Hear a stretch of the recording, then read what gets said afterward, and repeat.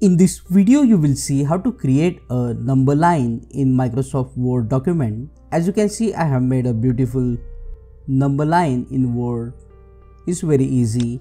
First, you need to go to the Insert tab and insert 9 by 1 table. And in this table, just type the numbers 1 by 1. And after typing the numbers, click inside the cell, any cell. Right click, go to Insert and click on row above. Now in this above row, just type pipe symbol. This symbol is present above the enter key. You can hold and press shift and then press the pipe button on your keyboard in all the cells one by one like this.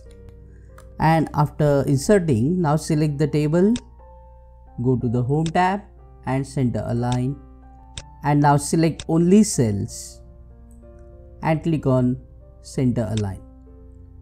Right click on the table, go to table properties. Under borders and shading, you have to select the option all and select the color white to make the borders of the table invisible. And now we will add this arrow. To add the arrow, go to the Insert tab. Under the shapes, select double arrow. Press and hold shift button on your keyboard and then draw a straight arrow using your mouse and lift the shift button. So you will get the straight arrow. Now position the arrow properly at the center of the pipe symbol. And to make this arrow black and thick, click on arrow to select it. Right click and go to Format Shape. Now under the line, select solid line and change the color of the arrow to any color, for example red color.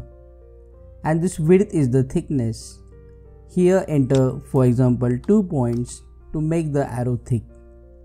And if you don't like the color, you can change the color to black. And in this way you can make number line in Word document.